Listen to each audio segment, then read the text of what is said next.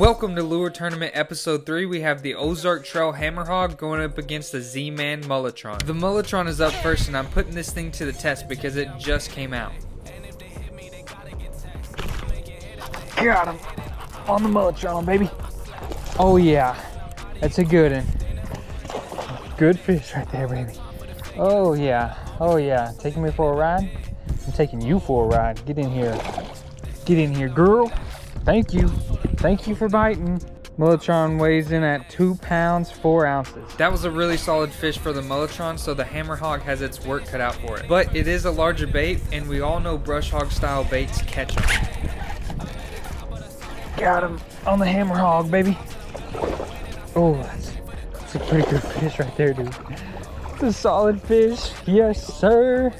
2 pounds 3 ounces. The Hammerhog loses by 1 ounce, and the Mulletron will be moving on to the next round.